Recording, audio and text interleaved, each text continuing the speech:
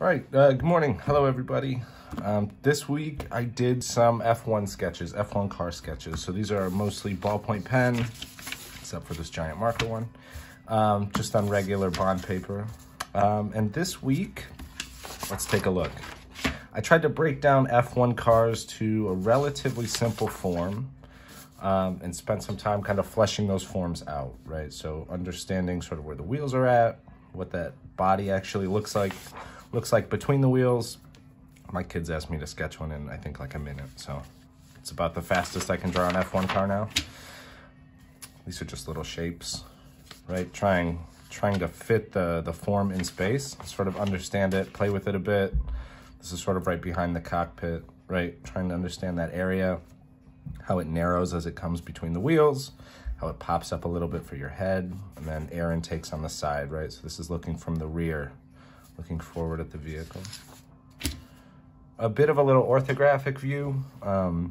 This one I started with a side view and then just translated it to a top view, right? So for anything like this, any type of orthographic drawing, anytime you draw it in one view, right, it sort of sets up where those lines will fall in another, you know, what you'd call like an orthographic view, right? A dead side view, dead top view, something like that. And then you can use those to translate into 3D. Now, this is not a great sketch. There's a bit of a spacing issue. I think the issue is I ran out of paper. So the car feels a little shorter than it should. It should be stretched out a little bit.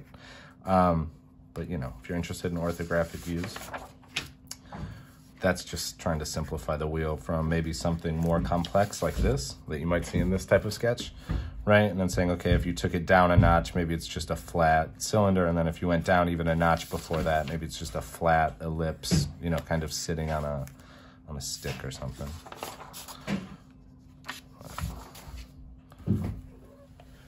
So these ones, my little checkerboard wheels, instead of drawing wheels, if you struggle with getting those ellipses right and actually making those shapes, this was a little trick, right? So instead of trying to set up an ellipse, it's just a flat plane and then sort of extruded back in space, right? You find out where the other wheel would be.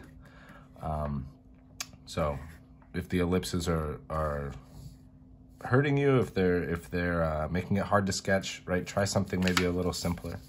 And then I just put a checkerboard on it because, I don't know, a little race flag or something. That's a decent example of line weight. I know this is a tiny little sketch, but when we talk about line weight, right, the weight of the line, the heaviness, the thickness, the darkness of it, right, this is a pretty good range from like basically nothing existing on the front end of this back to having some pretty good contrast, some pretty well-defined forms, a little shadow underneath it. It's not what I'd say is like a beautiful sketch, but it's just a good example of range of line weight that you can keep in a single pen sketch. Same type of thoughts. These, I'm kind of working backwards in time, right? As I sketch these up, you're seeing some of the newer stuff at the end, and then older stuff as I go deeper. So some of this is just setting up where wheels live in space, right? Trying to understand basic proportion. This is that same area behind the driver. Same kind of study. Again, looking forward in car. I was trying to figure out how it came back through the wheels. That's what this little study is. Simple. Again, pretty simple forms. F1 cars are new to me, right? I don't get to sketch F1 cars every day. So a lot of this work in the beginning is just breaking down the form into something simple. Same thing again, right here. I'm trying to understand that relationship, and this now it's kind of funny. Like looking back, it looks so huge, right? Like this should be narrowed. This whole center portion should drop, but it's, you know, none of the stuff that I knew at the beginning, so that's fine. I looked at some historical cars too, I think out of the 80s mostly. So none of these are like copies of cars. That might be Lando Norris's car actually. But, you know, they're simplified shapes, but if they look a bit retro, that's probably why some of them look that way. Again, sort of just breaking this down. Same area. I guess I really struggled with this area. I kept sketching it over and over. There you go. Decent line weight on these, pretty dark. I was trying to work with ellipses, so these I think I went over with an ellipse tool. Even though they look so scratchy, I went in like once or twice just to clean up that edge. Same thing. that one was cool. It's a bit of a fish-eyed perspective, right, where it really feels like it warps out and stretches a bit. I like that sketch. Same thing. Here you can see where it's just a flat plane that I'm using as opposed to trying to build up the whole wheel, right? Like that's actually a pretty decent contrast, right? Where on the front, you know, this front wing is not something you'd probably ever build anyway, but it's just for when you're trying to figure out kind of where things live in space. It's a good little way to do it quickly if you're struggling with this. It's another fisheye kind of dramatic shot, right? Like sitting just below the horizon.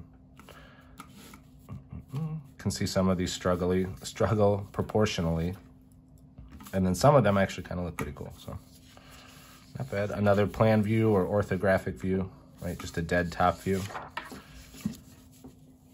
I kind of like that. That's not bad. It's an interesting spoiler. Probably not functional, but that's okay. These are just little cast shadow studies. So like again, I'm working backwards, right? So these are some of the earlier ones where I was trying to break it down into basic components, right? So like wheels, whatever this, you know, front wing. It's not a wing, but the front portion that attaches to that front wing. And then again, this kind of portion right behind the driver. There's another one. We already looked at those. I was like, oh, I like that sketch, but we just looked at those. Same thing, right? So you can tell as I go backwards, the proportions start to shift a bit, right? To where they're not quite long enough. But again, it's less of a how much does this look exactly like an F1 car and more just, it was all kind of practice. So there you go. Huge wide tires in the rear, the spoiler that stretches all the way across and then just floats. Doesn't have to attach in the future.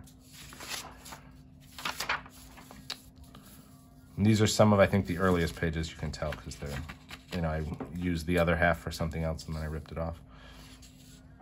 But same type of study, this little double wing in the front, kind of interesting. Yep, there's something important on the bottom of this page. That's kind of an interesting view. You can tell I did it once and I got it wrong. And then I was trying to do it again. Started off with some side views. Again, this is back in time, right? So this is almost more car-like than F1 car-like, you know.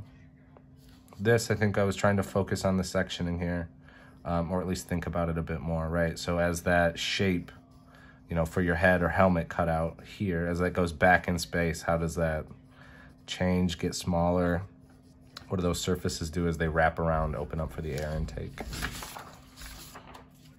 Yeah, again, this is a bit more car-like. It's almost like a robo racer or something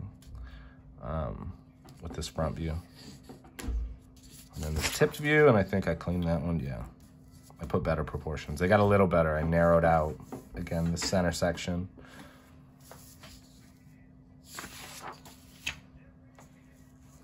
Okay, again, another decent example of line weight here, right? Like how dark you're going, how dark I'm going on the air intake.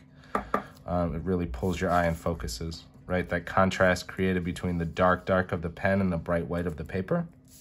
Your eye's just naturally drawn to areas of high contrast. Some basic shapes. And yeah, this is probably, you know, page 1 or 2. These are pretty quick. Just starting out, there you go. And then I tried to tighten them up. So yeah, so I did this page first. Maybe not first, but I did this page, and then if you look, it might be hard with the flip, but like I took these sketches, right, and then actually tried to tighten them up a bit. So you can see like how off it is in the beginning when I first started this. But that's a good study too, right? You can do kind of a quick scratchy sketch, flip it over and tighten it up. And that's, I think, one of the last ones I did actually. Anyway, it was a good week of sketching. Good week of sketching. Learned a lot about sketching F1 cars. There are a few that I do like, right? A few that jump out. I think these ones were cool. Kind of the dramatic fisheye. Anyway, give it a try. See if it works. If anything helps you out from this video, let me know. I'll post more of these in the future. That's all I got for you guys today. Keep sketching.